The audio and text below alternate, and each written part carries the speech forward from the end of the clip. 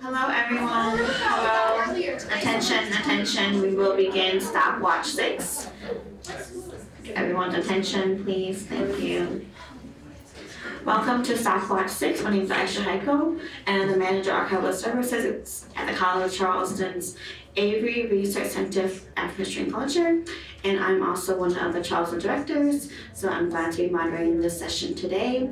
We have a series of presentations that we'll be going through. Each presenter will be coming up one after each other. They have 6 minutes to present, and then we'll have time for Q&A at the end of all of the presentations have completed. So without further ado, I welcome to the stage Amy Castillo.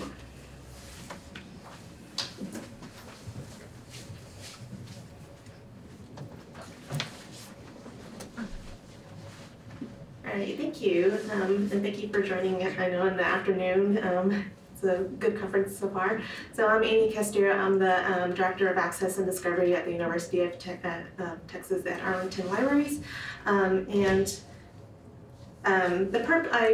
My abstract is slightly, I don't know, I guess not different, but like I had to kind of shorten it a little bit in terms of kind of my purpose of my case study. So I took it as an opportunity to look at our DEIA ebook purchases made over the past 7 years. Since we have primarily moved to a patron-driven acquisitions model, that doesn't mean that DEIA is our only version of our acquisitions model. It's just a piece of it. But I also had curiosity on whether our diverse campus community translated to diverse purchases made from our DEIA ebook candidates. And I simultaneously wanted to trial the Resources for College Libraries tool based on a collection assessment webinar from earlier this year. This case study focused on DEIA ebook titles that we had purchased, or I should say our community has purchased, through the ProQuest eBook Central program that we have with Gobi between 2016 to 2022. And the total number of titles that were purchased were 2,532 titles. So a bit about University of Texas at Arlington in terms of our diversity and rankings. We have over 41,000 students for headcount, and we're, according to U.S. News and World Report, the 5th most diverse university. And I've also listed out different diversity aspects, including our Hispanic Serving Institution, Asian American, Native American, Pacific Islander Serving Institution, and very recently our Seal of Excellencia certification. And just updated like literally 2 days ago that becoming #2 best or considered best for veterans according to Military Times. So some that there. And then I included just to cover briefly the DEI definitions that I used for this framework that I had pulled from the U.S. Department of Housing and Urban Development DEI definitions. And I pulled these because they seem most aligned with what I was looking for this case study. For the actual assessment, I utilized this trial for resources and college libraries to help identify the major subjects of these purchase titles from 2016 to 2022 again. And from that total of the over 2,500, only 366 titles were found in RCL. And I will add a caveat that I wasn't expecting 100% inclusion of the titles within RCL because it's intended for listing of core essential titles and is continuously curated as years roll forward. So like there were years like 2016 that had less coverage, I guess, in RCL compared to more current years. And so while only 14% of that total was found in RCL, I did find that the tool was valuable for major subject information that was kind of delivered in very helpful categorization. It didn't seem too broad or too narrow. And then for this DEI assessment, I wanted to look at identities, race, ethnicity, ability, and social justice as our categories to highlight for the purpose of this. Although this is particularly tough for interdisciplinary titles, and I didn't go the extra step to look at authors as well, which I feel like I need to add in the future. So part of the process was downloading the Gobi reports for DDA activity, and I've listed out the steps there. And then I searched all of the titles in RCL during that trial period, which was 30 days. I did not have success with the ISB import feature, which I was hoping would be like super quick. So I ended up having to search each title manually. So it did take some time there. And then again, found 366 of that 2,500. And then the second step of this process was using the Summarize with Pivot table feature to review the subjects purchased by years and totals. And then from that, I highlighted subjects that I felt fit into the DEIA kind of framework or the parameters. But what I also found was interesting was seeing the areas of focus change over time. So I will probably add the full list of subjects into the proceedings, but this is just a small snapshot of the most frequently purchased subjects from the RCL review. So I've just highlighted a few there. And then this is the top 10 subjects from that, distributed by year. I apologize because I know that this is hard to see. So that's something else that I'll try to clarify in the proceedings too. But I will add, there were some years, or again, kind of that progression of time, it was very noticeable that a lot of our titles from 2016, like the early years, were more science and like prep books and workbooks and things like that in the early years, and then it really moved toward humanities and social sciences in the more current years. And then these are the bottom 10 subjects listed as well, and I'm going to use this information to help with adjusting our profile as well. So for continued research, I'm just kind of really considering this as a preliminary review because that larger set of over 2,500 titles, I think, I want to analyze the full set rather than just that 14% that I did with RCL. And then I want to use another tool for subject analysis and benchmarking. And then the work itself has been valuable to just actively look at what has been purchased to get an idea of where the gaps are, adjusting our program profile. But it has been interesting to see kind of that usage for titles in the DEIA framework. So thank you for your time.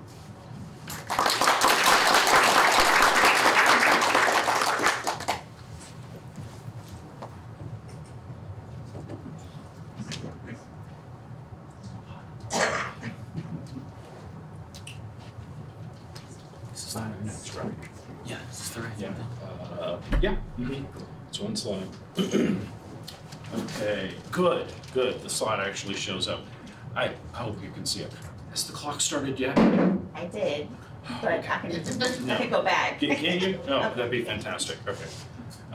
Hi, I'm Michael Lindsay, and thank you for the opportunity to talk with you today on analyzing point-of-care tools. Just to, I thought that I would approach this almost like as a poster session, but as we approach our 2021 renewal of our primary point-of-care tool up to date, we realized that this was going to be different from renewals that we had had in the past. So early on, our dean, our school leadership had appointed a working group to analyze the tool and to provide recommendations. And as you can see, there's a kind of a few charts here of a user survey that we put together. So before the working group even had its first meeting, we were taking a look at doing an in-depth data analysis of the usage of the tool, as well as the user survey. So the user survey included several questions, but these two were the ones that I kind of wanted to show you first. As you can see, as hopefully you can see, that big orange bar there is, that's how important is the tool for your professional education. And so nearly 50% said it was critical.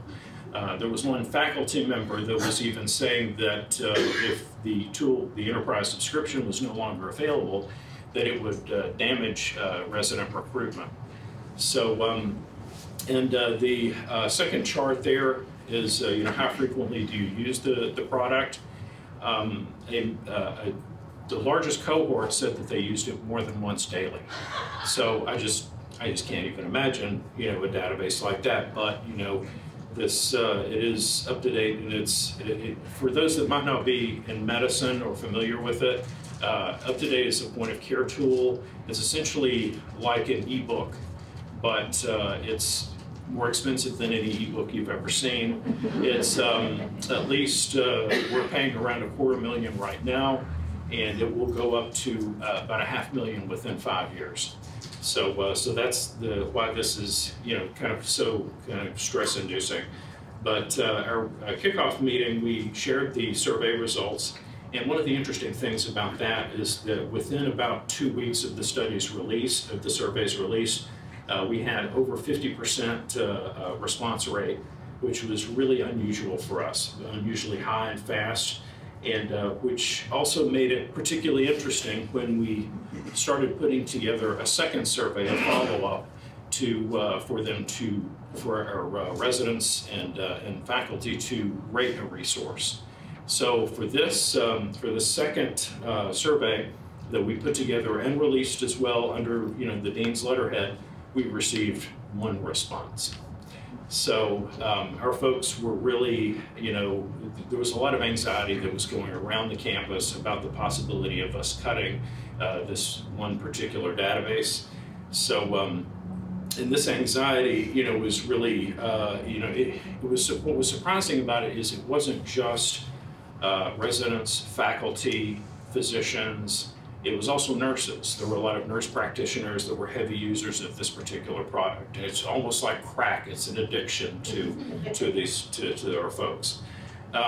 So as we were kind of approaching our deadline, and we were starting to get, you know, really concerned and nervous about that, the working group, which had been, you know, composed of residents, faculty, some other physicians, and led by the library, we met and made our recommendation, which was to renew the product, but with enhanced analytics.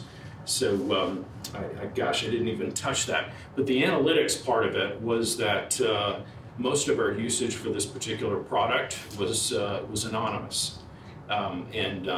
We did have like a tiny subset of registered users where we're able to pull out that are around 50% of the clinical folks were using it versus the academic.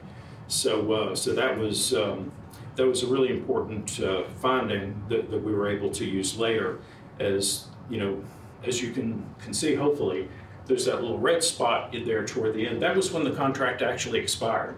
So we were actually working on a renewal, and the negotiations were at the top level of the institution between our dean, between school leadership. He doesn't want us naming him, but anyway, but I won't give his name out or anything, but between our dean and by the leadership of the product.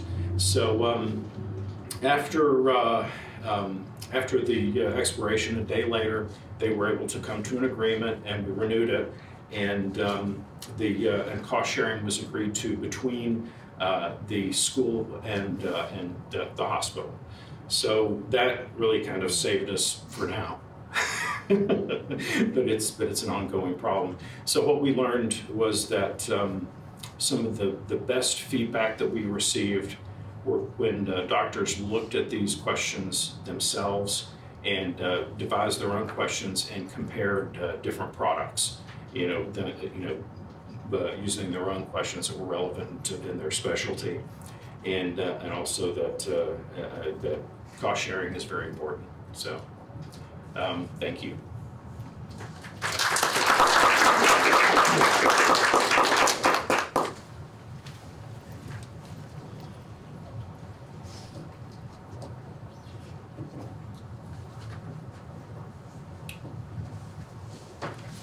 How's everybody doing? Pretty good? It's Thursday. It's the end of the day. Thanks for coming. Really appreciate it. My name is James Rhodes. I'm the Assistant Director of Continuing and Electronic Resources. And I'm at Virginia Tech. I've been there a little over a year. And since I got there, I kind of found out some things. And I really found out how important succession planning is. Now, not everybody that thinks about succession planning looks at it as a favorable thing, because if you talk to somebody that works for you or reports to you, and you tell them, hey, let's start working on a succession plan, they start thinking, that maybe you're looking to replace them, but that's not always the case, because I really think what a good succession plan does is, it's like the old saying, you know, failure to plan is planning to fail. So you really, it has a deep place in any organization that has workflows. And all these pictures are from Blacksburg, if you've never been there. This is my library. Well, you know, if you don't have some planning in place, it could be a cold, dark night, right? But you know, this happens to everybody, right? You have people that leave, that find other jobs. You have people that retire. You have people that might get sick, and you even have people that die. And I've experienced in my short time at Virginia Tech all of these, and there weren't plans in place. So, you know, that can be pretty scary. So, you know, if you don't have a plan in place, you're kind of looking through some obstructions, because you know what kind of needs to be done, but you're not quite sure of the whole process itself. So I really think that's why there's such a great importance to take the time to do this. You know, the way it used to be, and I know there might, if there's any catalogers in here, or what do you go with a different title now, right? Metadata something. But you know, with books, it was a lot more simple. You know, you bought the book, you cataloged the book, you put the book on the shelf. And that's not the case with digital communication or digital resources. You have so many people involved now from across campus. You know, it's not just between the library and the vendor, but it's the library, everybody on campus, and the vendor, because there's just so many pieces to the process. So from my point of view, it's the collections and technical services. I have 4 units that report to me: acquisitions, electronic resources, interlibrary loan, and collection processing. And I just want to speak to a couple of these. So in regards to acquisitions, so when I went for the interview for the position, I found out the unit head for acquisitions was going to go to finance. So, you know, it was a little like, what should I do now? I'm getting this information. And then they actually said, well, the director of the very large department, oh, she's retiring at the end of this month. So I was thinking, you know, this could be a little bit of trouble. And in regards to the electronic resources, since you're dealing with so many people, and especially vendors, if you have multiple, you know, resources, they have the email addresses of the old people, the people that were there prior. So it's really easy for invoices maybe not to make it to you. So what I identified right away was making sure that we pay the bills. And if there's any vendors in here, I hope you appreciate what I'm saying. We want to make sure we pay you. But if we don't get the email with the invoice, we can't do it.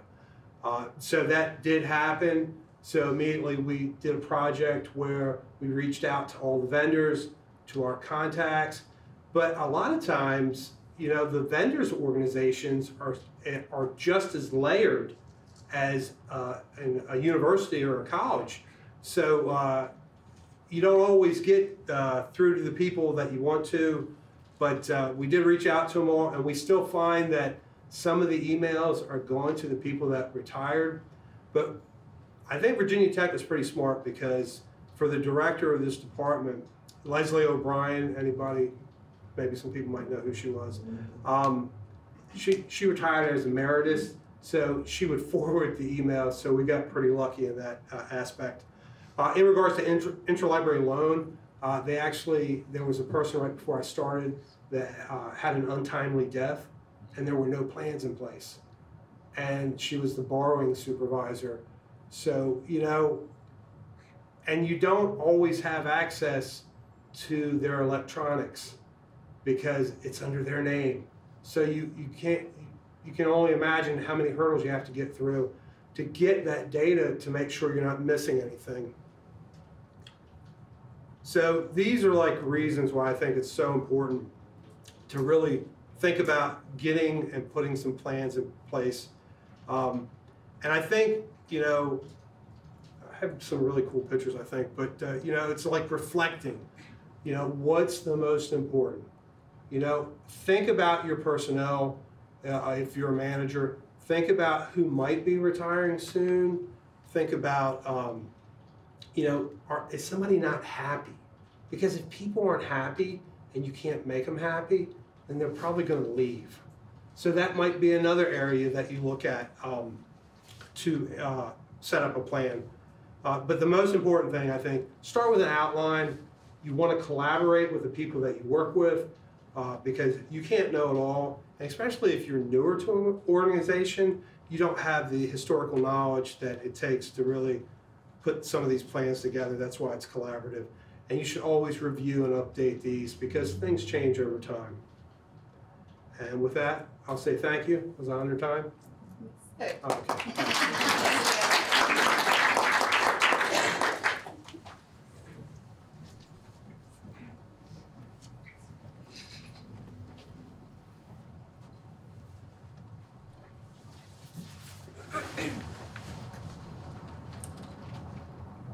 Hello, everyone. Good afternoon. This presentation looks at one library whose tech services department closed and whose responsibilities were moved to another unit that saw a doubling or tripling of their workload. My approach is to frame this as a breakup, like in a romantic relationship, and you end up separating and going through the emotional stages of the breakup. So FAU is one of 12 public universities in Florida, located in the southeast region, halfway between West Palm Beach to the north and Fort Lauderdale to the south. We have 6 campuses, with Boca Raton serving as the flagship. With a 30,000 plus student body, FAU is aspiring to become a top 100 R1 institution. And you may be familiar with FAU because the men's basketball team made it to the Final Four in spring 23. As a library system, we have over 3.5 million items among 3 campus libraries. The Wimberley Library on the Boca campus is where I'm based. Personnel-wise, we have approximately 65 faculty and staff.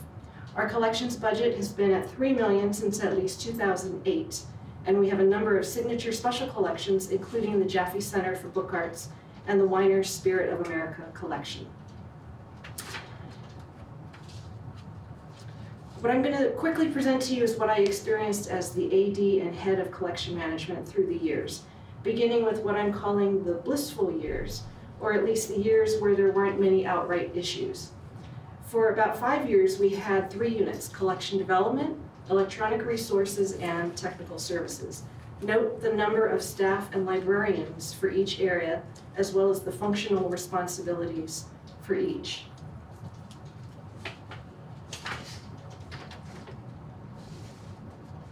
After the 5 years, we went through some organizational changes and consolidated the e-resources and collection development units into collection management, and the technical services department still existed. Again, note the number of staff for each area.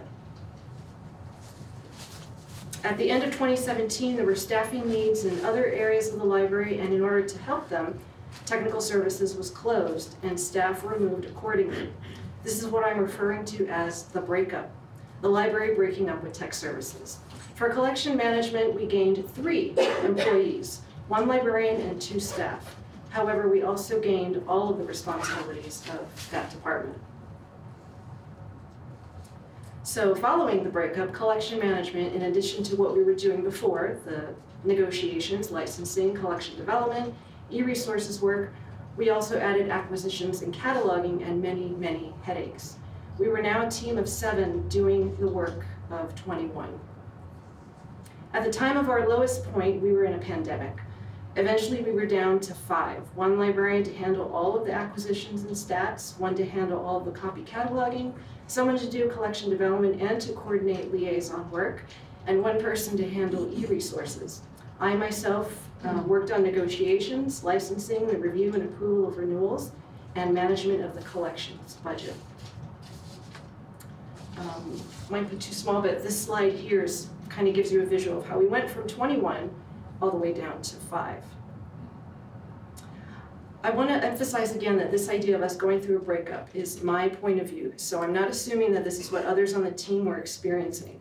After tech services closed, I was in denial that this was happening. I had just started to wrap my head around adding the e-resources functions to my team when this took place. The work was piling up and we quickly had to learn new things with very little time for training. We were using tape to fix problems and hold the ship together. I was often delayed in replying to vendors. I tried to find solutions along the way, so I looked at other library org charts to see how their collections responsibilities were divvied up. I reached out to colleagues to see what they were doing and learned more about their workflows.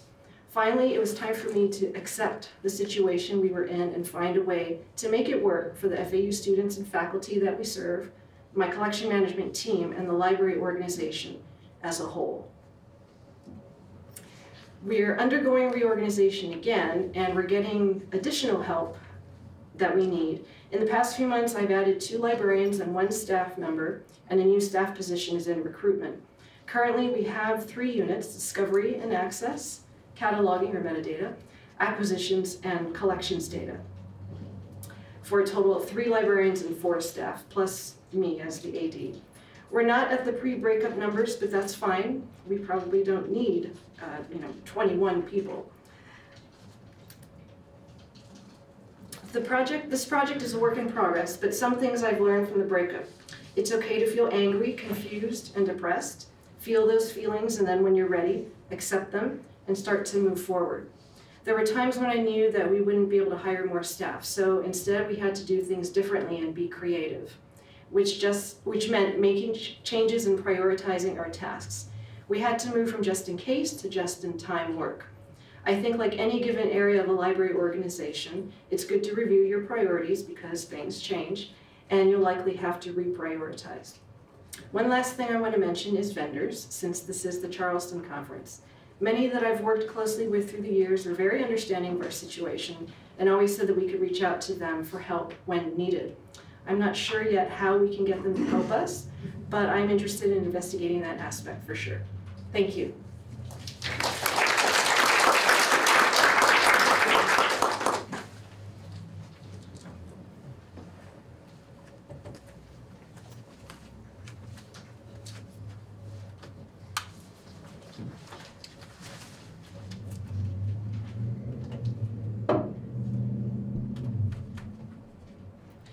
Hi everyone, I'm Zoe and I have now spent close to a decade working on various values-aligned and mission-driven projects in open research and open education. I've had a lot of great experiences and opportunities along the way, but I'm also exhausted. Not just tired, but bone weary, and I'm seeing good people burn out all around me. I've done it a couple of times myself. I hear the same stories and see the same struggles everywhere. They're in this room. The call is coming from inside the house. So I'm here today to share an evolving manifesto that is helping me and many of my friends and colleagues to survive, and I hope it offers you some food for thought as well. Whoops, there we go. So what's the situation? What are we dealing with? We're looking at chronic underfunding, chronic overworking, the deliberate erosion of workers' rights, the cost of living crisis, decades of wage stagnation, staggering wealth inequality, billionaires, there is no ethical way to be a billionaire, and a general atmosphere of late-stage capitalism, imperialism, white supremacy, and patriarchy. It's fun stuff. So how do we survive? Together. The only way we can survive is together. We all have a sphere of influence, and it grows and shrinks at different times. It's different in different contexts, but we all have one, and there are things we can do within it. So here are a few of the things that, as I say, I've been working on with colleagues. To start, pay people. All people, for anything. Pay staff, pay students, advisors, research participants, cleaners, servers, everyone. Money doesn't solve everything, but it sure does help. There's growing research on universal basic income that proves that just giving people money is actually a very effective way of improving their lives. So give people money. Write them into grants, advocate for them within your departments, make sure people get raises, and do what you can to get more workers, more money. Think about where money is going that you don't see land in the hands of workers and do what you can to redirect it. And consider that if you can't do something without substantial amounts of unpaid labor, you can consider not doing that thing. Challenge that scarcity mindset where you see it, including within yourself. You can still do good in the world and care about what you do and still deserve to make a comfortable living. Now, there's no naivety here. I understand the challenges we're up against. And within that environment, we can still be strategic in getting more people, more money, except billionaires, they have enough. Advocate for people. When you're in a room, make sure that your presence means that others are represented too. Talk to your people about what they want and need, and keep those interests right next to your own. Ask them to do the same for you. Use your power wisely and for good, especially if you're white, cis, straight presenting, or Anglophone. Throw your weight behind other people's causes because you care about the person, even if you don't care so much about the issue. And this isn't about manipulation or quid pro quo. While you will benefit from advocating for others by being advocated for yourself, if that's your only end, people can tell. Get invested in them and their successes because they are also trying to make the world or the university or the library or the department a better place. Be kind to people. Not nice, kind. Niceness can hide a whole lot of nastiness, where kindness, however gruffly delivered, is unmistakable. Kindness can look like giving tough feedback, it can look like giving clear instructions, and it can look like trusting people to figure it out for themselves. It can look like building in contingencies and adaptable structures so that it doesn't all live and die by one person or one team. Kindness also looks like letting people be imperfect and still wanting the best for them. A person doesn't have to be perfect to deserve a raise or to have their ideas heard. You can assume good intentions until proven otherwise. And there's really no surface level version of kindness. You don't do it because you want people to like you. You do it because it makes the days, the months, the years just that little bit better. And finally, resist. Resist right in the place where you are. Resist the scarcity mindset. Resist the obsession with productivity. Resist all the ways your job threatens to overtake your life. Do less. Resistance in place is about being difficult sometimes, creating rough edges and bursting out of boxes that you're put into, getting up to some good trouble. Find that safe line of safety for you in your context and walk right up to it. Get comfortable with the mess and the contradictions and stop trying to win at a game designed to make you lose. And join a union, or start one. They may be imperfect at times, but they're better than none at all. For all this advice, I want to acknowledge that we cannot personal responsibility our way out of systemic problems, especially when the system is not failing, it's working entirely as designed. But that's where collective responsibility comes in. The strategies I've outlined here help to bring us together, and together we can identify our common goals and common adversaries and strategize our way through this mess. At the end of the day, all we have is each other. Thank you.